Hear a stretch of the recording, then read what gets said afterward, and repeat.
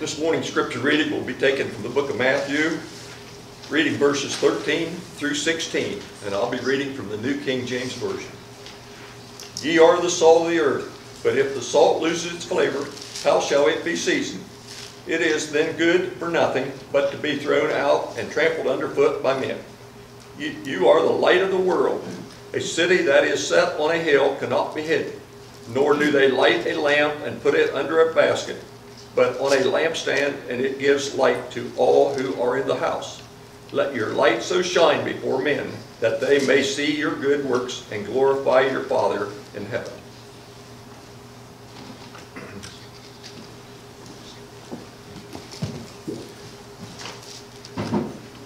Thank you, Roger, for that singing, and thank you, Brother Laverne, for that scripture reading. As you can see, the two are tied together.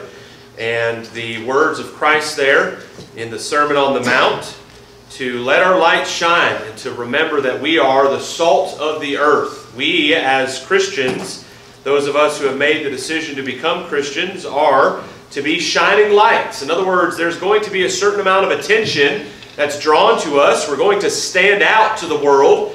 And because we're living the way we're living, sometimes we're going to make the world feel a little uncomfortable and a little unsure about how it is that they are living. And that is a blessing. That is one of the reasons as to why it is that the Lord has commanded us to live the way we are supposed to live, so that those around us might question and contemplate their lives. And we're going to dig into that very topic this morning in just a few minutes. But before we do, a few announcements. First of all, I want to promote our men's leadership class. It's going to be coming to a close, the current study that we're studying, but we're going to have to be choosing a new topic of study. And so books such as maybe this one, Men in the Making. And I know that we have some men here who haven't been attending, and we'd be very honored and encouraged if you'd come. Old or young, it doesn't matter. We have some older brethren there, and they contribute and read Scripture and also offer comments and words of wisdom based upon the experiences that they've gone through in their life. And also we have some younger men there. Some men who are even, 7, 8, around that age, and even some 4- and 5-year-olds who I think are itching and eager to get into that kind of class. And so maybe they'll be able to start coming here soon. And what a blessing it is that our eldership here desires these kinds of classes to be taught, so that young men might be able to be trained and brought up, preparing themselves for leadership, not only in the church, but also obviously in the home and throughout the community as well, as they are taught and understand the Word of God and their responsibilities. Remember as well that the ladies, they have their ladies class, usually on a monthly basis. And also, the Ladies' Day is going to be coming up on the 21st of September. Jane Washington will be coming from Henderson, Tennessee, to be speaking to the ladies. There's a sign-up sheet out there in the foyer. And so please, ladies, be making plans for that. Hopefully you have come to understand and recognize, not only with those two announcements, but with all the various things that we have going on, the great amount of care and concern that the eldership, Hank, George, and Larry, have for the sheep here, have for this congregation. We are trying to grow, we are trying to increase and get more and more involved and engaged with one another and with the lost world that is all around us. And so we're going to be meeting on the 7th of September. That is a Saturday, the first Saturday of September, as a membership to contemplate ways in which we can get involved in various things that we can do for the calendar year of 2020.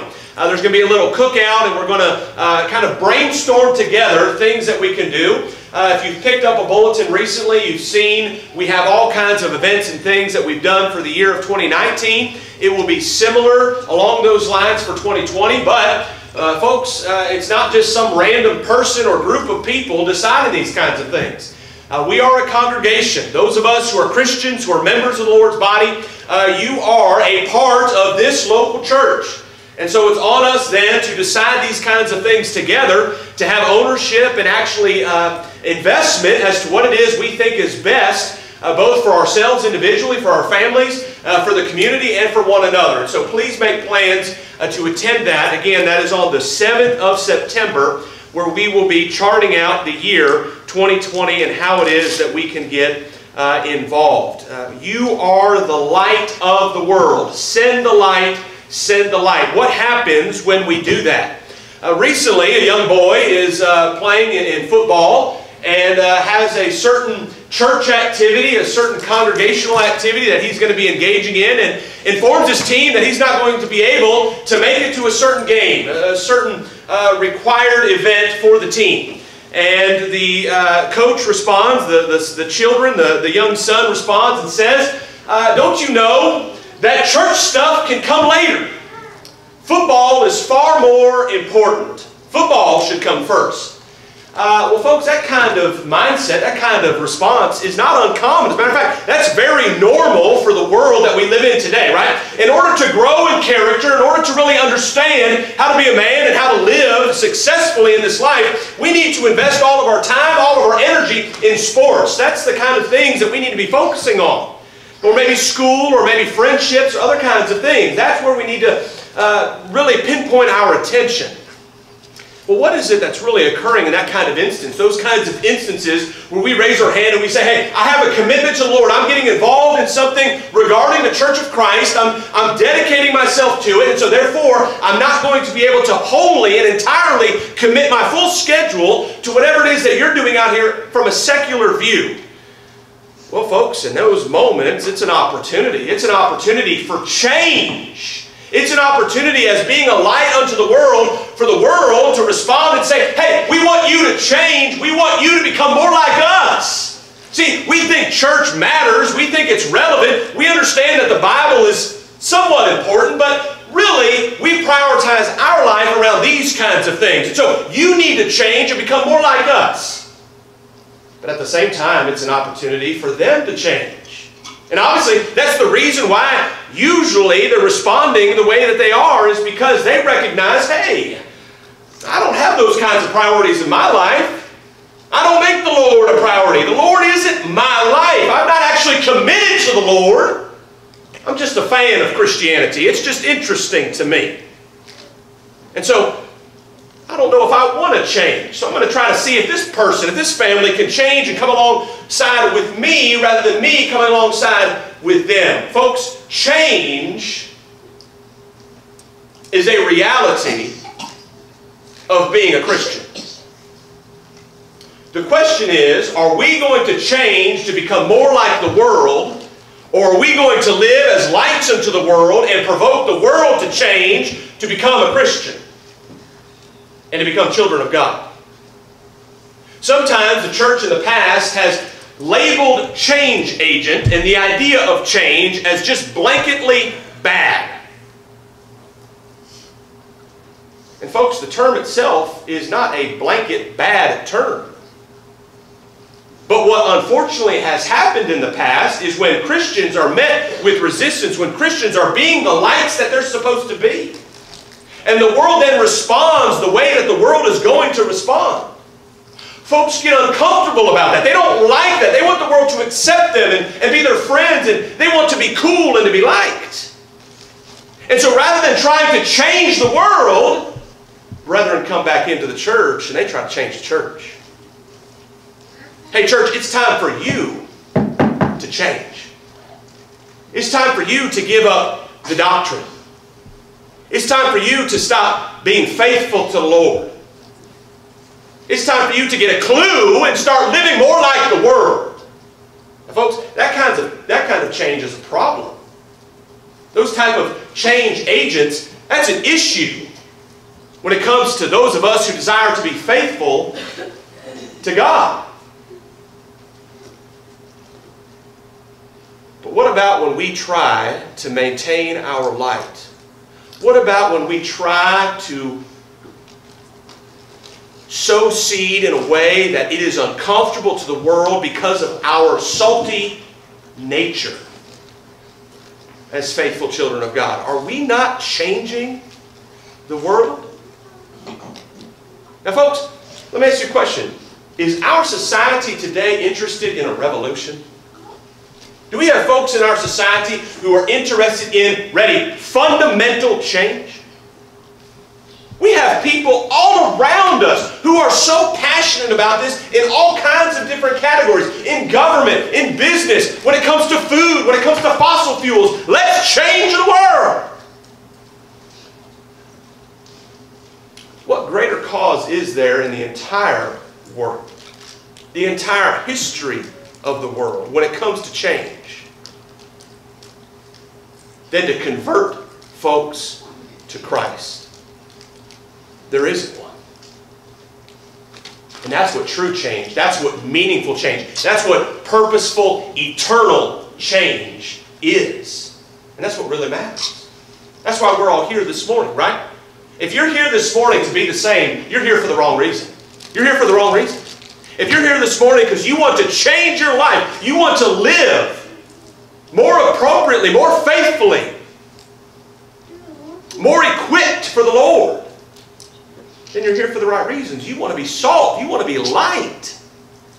And folks, that's what the Lord wants you to be. So then how is it that we're going to do this? How is it that we are going to be agents of change, the right kinds of agents of change? Well, number one, we need commitment. We need commitment. Before we start thinking about the world and trying to change the world, what about us? A lot of people are really interested in, hey, I recognize there are some things out there that need to be done spiritually. I recognize that it's good to help the poor. I recognize that it's good to care for those in need. I recognize all of these things, and I want to be involved in it, but I don't want to change my life. I don't want to commit myself to Christ. I don't actually want to give up what it is that I'm doing and the life that I want to live for me. Well, folks, that means when it comes to eternity, we're going to have a problem. We're going to have a major, major problem. Paul explains to the Colossians in Colossians chapter 3. In verse 2 he says, set your affection on things above, not on things on the earth. For ye are dead, and your life, it's writing Christians here, your life is hid with Christ in God. You don't own you anymore. You've given it up to become a Christian. You say, I want to still own me though. I don't want to be giving up things. Well, you don't want to become a Christian then. Folks, that's not me. That's what God tells us. If we still want to hold on to our life, then what we're saying is, I don't want to change for Christ. Now, what's the result? Well, the result is, if we want eternal life, where does our life need to be on this earth? It's got to be hid in Christ. Notice what Paul goes on to write in verse 4. When Christ, he emphasized again, who is our life, shall appear, then shall ye also appear with him in glory. Folks, it's conditional. How many of us here this morning want to be with Christ in heaven above? How many of us, when it comes to eternity, when it comes to our life being over, physically, it's done, all of our jobs are over, all of our money is spent, all of our homes are rotted, when all of that comes to an end, where do we want to be? Well, folks, if we want to be in eternity with God, then that means the life that we've lived on this earth is not for us. That means the life that we lived on this earth was committed to who? To Christ. It was hidden in Him. And so in order for us, conditionally, to be with Christ in glory, our life has to then be hid in Him. We have to be committed. We ourselves have to change first. Now, commitment's a scary term. Oh, wow. Let me tell y'all, brethren, especially you older brethren, when it comes to my generation, this is the uphill battle. Commitment. Why? Let's just cut the cord. I don't want the cord. Don't give me AT&T. I got to sign on for 2.5 years. They're going to charge me X number of dollars. I'm not going to get the channels I want to get. I just want to cut the cord. I don't want commitment. I don't want to sign on over to a cell phone bill that I got to have a 3-year contract. I want no contract. I don't want to be committed to a certain relationship. I want to be single until I'm 35 years old, and then maybe I'll think about possibly, eventually, maybe getting married. I don't want to be committed to a boss and do what my boss says and tell, and give my life over and my career over to a boss. I want to be able to float around and go from here to there and be a freelancer my entire life. Commitment. People are scared to death of it. It's terrifying. I don't want to commit. Well, then you don't want to change when it comes to Christianity. Sure, you can cut the cord. Go ahead and do it. We did it. Cut it. Understandable. Sure, you don't want a contract that comes to your cell phone? Do it. You want to be a freelancer? Have at it. What a blessing it is. We live in a free country where we live. We have a gig economy where I can be an Uber and Lyft driver and I don't have to commit to anything. I can work when I want to work. That's wonderful. But folks, when it comes to being a Christian, commitment, it's required. We can't be a Christian unless we are committed. Unless we've said, my life is over here. It's done. It's buried. It's finished. I am now living for the Lord. Now, here's a question. Here's the challenge. Sometimes in this discussion, folks will say, I see what the Bible says. I get it. Okay. I get it. I got to commit. Okay. So I'll show up. I'll show up. I want to get too close, kind of ease myself into this. But don't make me actually do anything to really commit. I don't want to actually engage in an action that says it's 100% fact that I'm a Christian, because then I really am committed. Can I just be committed by just kind of casually, when I feel like it, interacting with the church? What about those folks in the first century? What about those folks in Colossae? Paul says already, your life is hid in Christ. You're going to appear with Christ in glory when He appears, because that's where your life is. Now, how is it that they met that condition? How is it that Paul could speak of them in the present tense as being in that kind of position? Well, because in chapter 2, he explains there in verse 11, in whom also ye are circumcised with the circumcision made without hands, in putting off the body of the sins of the flesh by the circumcision of Christ. Now, what circumcision? Now, some of us already know. Some of us are like, I don't even know what that word is. It has something to do with a hospital and a baby.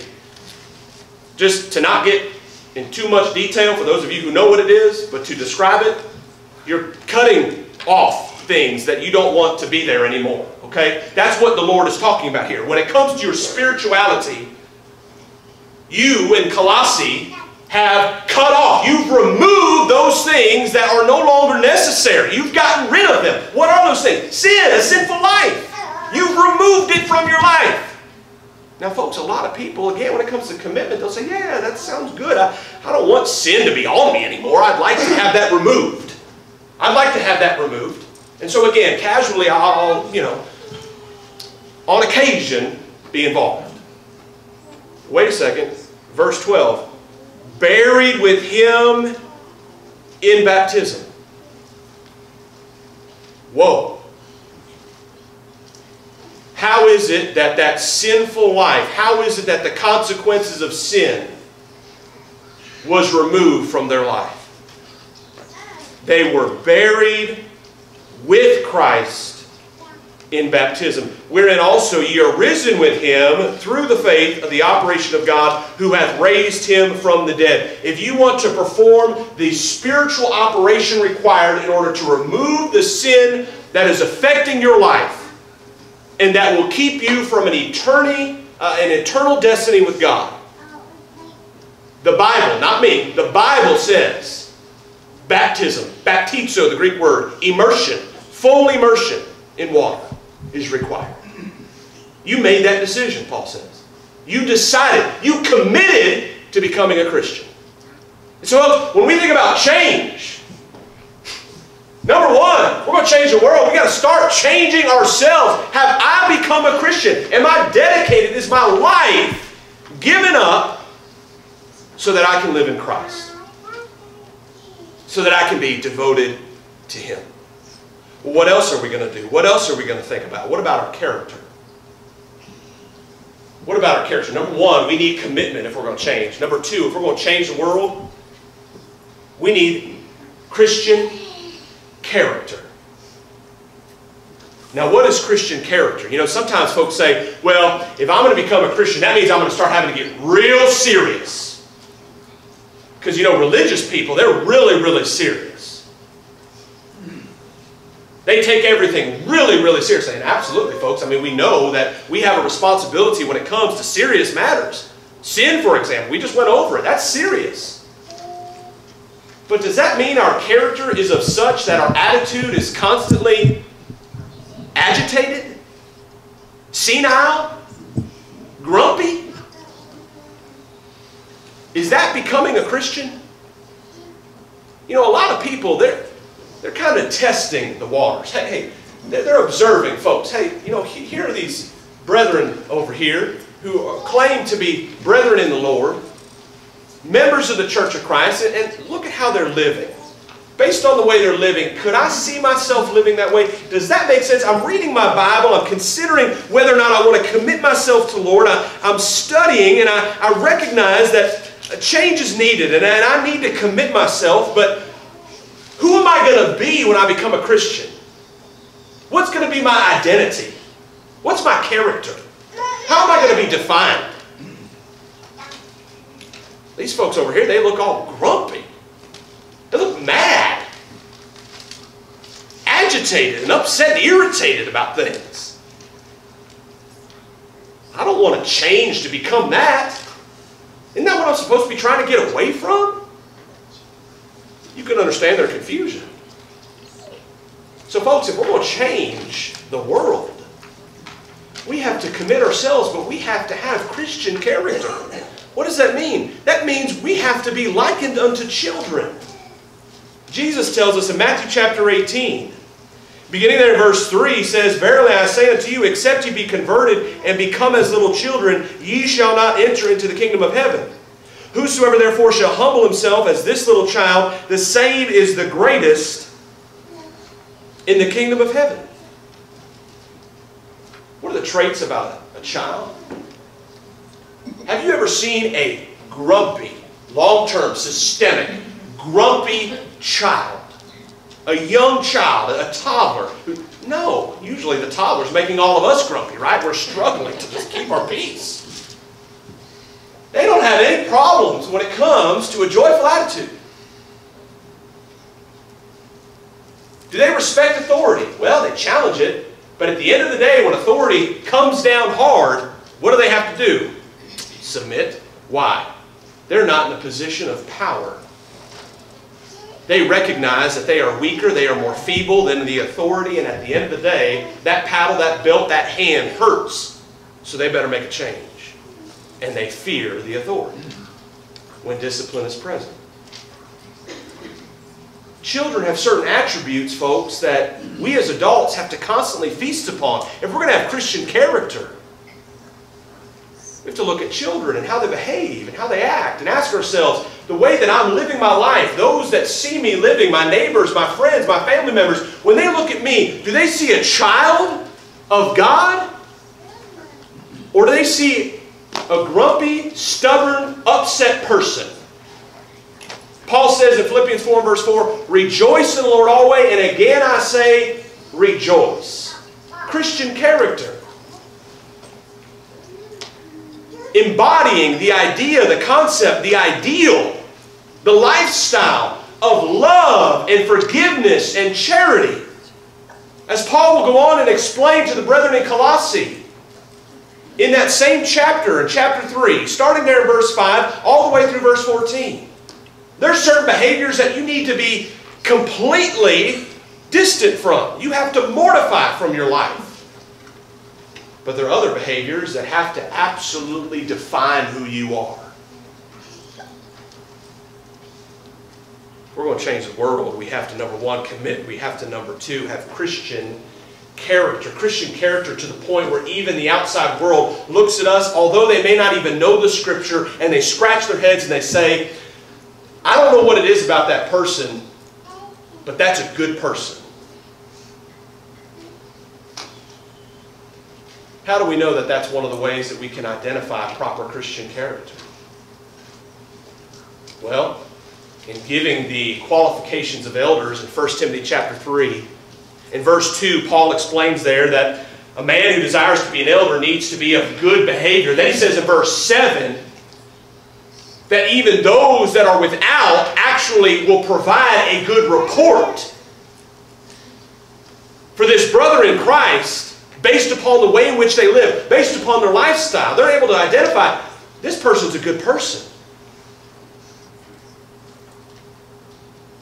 Folks, having Christian character is a tremendous appeal to the world. That's what makes us lights. That's what makes us the change agents we are supposed to be, but we can't just do it one time. We can't just do it one time. You know, a lot of times people say, well, I've done it once. Hey, I've been engaged in worship one time in my life, and so now I can be on my phone on Facebook the rest of my life. I can text message and be on Facebook and ignore worship service and ignore that preacher because I've done it once. Hey, I was kind one time, so I don't ever have to be kind again. I was faithful one time. I had proper language coming out of my mouth, not filthy language one time, so I don't ever have to do that again. I've done it once. The world should know a memo's been sent. I'm finished. Well, folks, that's not a transformed life. Again, going back to commitment, that's not a committed life. God doesn't tell us, hey, do it once and then you're finished. God doesn't tell us, hey, you've hit it one time. Case closed. No, as a matter of fact, Paul explains to the Romans in Romans chapter 12, verses 1 and 2, that we are to live transformed lives. Larry brought this out when speaking to the children as they were preparing, going to school, what it meant to be transformed. And I think Navy raised his hand and said, you changed from a car into a machine, into a robot. Well, isn't that what transformed is? Isn't that what transformers are? They completely change. You're no longer recognizable as to what it was they once were. Well, folks, when we become Christians, if we're going to change the world, if we're really committed, we're consistent in our character. We're consistent in being a Christian. It's not just I did it one time, or I'm going to do it on Sunday, or maybe I'll do it occasionally on Wednesday night, or hey, VBS is here, I'll do it during VBS, but then I'm not going to do... No! I am consistently transformed. I'm a new creature. I've changed who I am. Finally, if we're going to change the world after changing ourselves, we must embody caring. Caring. Jesus, when on the cross, says something that many of us have a difficult time even comprehending. His own people just falsely tried him, beat him, inaccurately accused him, and put him on the cross to die. While on the cross, our Lord could have done a number of things, including save his own life, calling a legion of angels. He could have rebuked them. He could have chastised them. He could have preached unto them. But while on the cross, our Lord, in Luke chapter 23 and verse 34, stated, Father, forgive them, for they know not what they do. Let me ask you a question when you contemplate change. Changing your own life, being committed, Christian character, being consistent. When you start to care for others, do you have a limit? Do you have a limit and a point in which you're going to throw in the towel and stop? What do we usually say? We usually say, I've reached my limit. What are we usually saying when we say it? We're not saying, unfortunately, I've come to the end of the road from an energy perspective and I'm ready to just go take a nap. Usually when we say that, that's not what we're saying. We're actually saying, I've come to the end of the road and now it's my turn to retaliate. I've reached my limit and now you will experience my utter wrath. Well, folks, when we do that one time, for whatever reason, when we do that, when we have that way of thinking one time, in other words, I have been treated badly enough, long enough, I've reached my limit. Guess what? It's only a matter of time before that limit is reached again. and then a shorter amount of time before that limit is reached again, and then an even shorter amount of time as that limit is reached again, and it gets shorter and shorter. Next thing we know, it's completely swallowed us whole. Our limit. We have now given up caring. We have now given up a sacrificial attitude, a sacrificial mindset, an allegiance to the Lord, and have stated and thought, you know what? We deserve better. I deserve better. And so retaliation is going to be brought forth immediately. Folks, I'm going to tell you something. The world is going to see that. And you know what the world's going to do? The world's going to say, I want nothing to do with that person who claims to be a Christian. I don't want to be associated where they're associated. I don't want to know their philosophy or their ideals concerning life. And especially in this generation, they're well aware of this verse right here in Luke chapter 23, verse 34. And they know, although not Christians, they know that that's not how Christians are to behave. Throwing in the towel on faithfulness to the doctrine and on the character of a child of God because we've reached our limit. Folks, the Bible tells us very plainly that change is really, really, really, really hard. And it takes a whole lot of dedication, and it takes a whole lot of self-control. In the book of wisdom, Proverbs, chapter 25, the writer provides for us in verse 15, by long forbearing is a prince persuaded, and a soft tongue breaketh the bone. Folks, everyone around us today in this country is a king.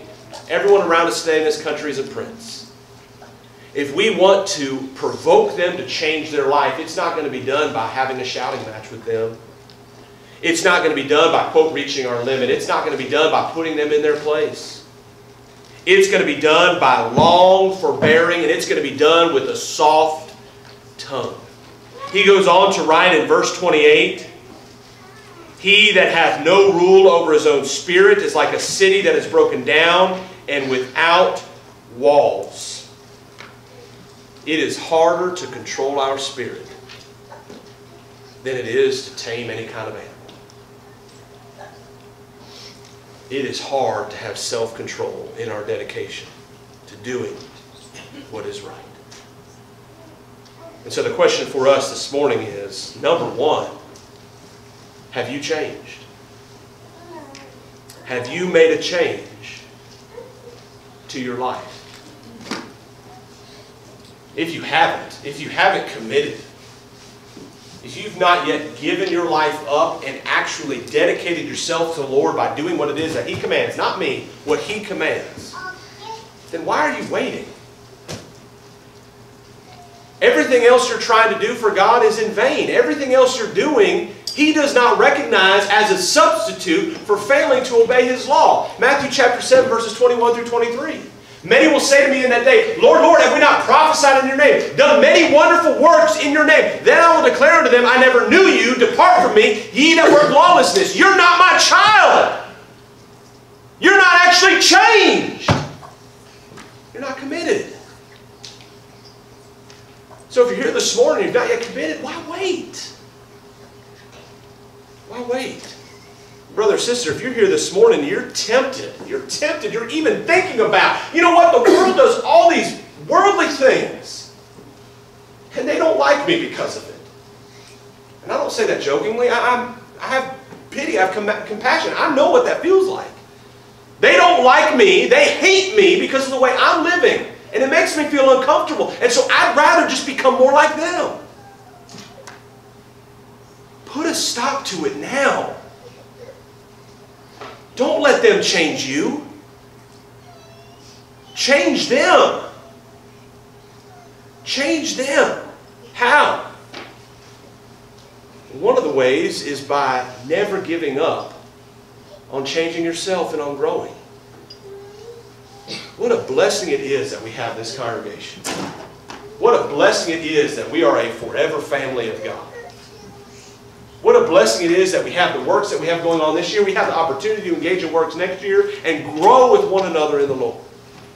I don't know about you, but I didn't even attend the shower last Sunday. And I got within 5 feet. And it was like a magnet. Me wanting to just go in there. I don't even like Hogwarts. I don't even know much about Harry Potter. But it looked a lot of fun. As brethren are coming together to serve one another, to love one another. What a blessing that is. What a blessing it is to have one another. And brethren, that's how we stay changed. And that's how we gain the strength to continuously go out and fight the world.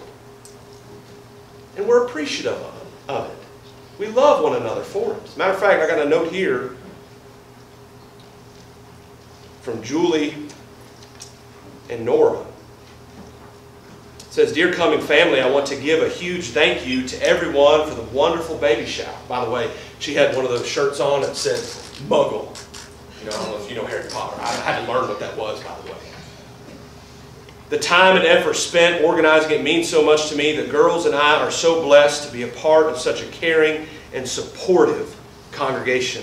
We love you all. Why wouldn't you want to be committed to the Lord's church? To be a part of the Lord's family. What a blessing to have one another.